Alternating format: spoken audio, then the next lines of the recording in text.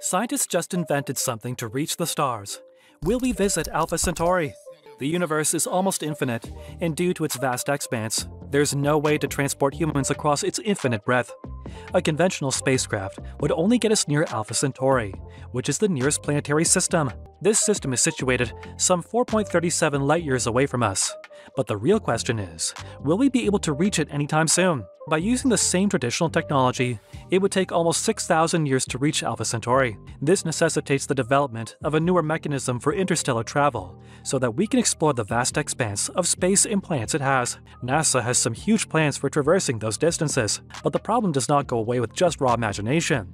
The distances are so huge that conventional units are useless in describing those distances effectively.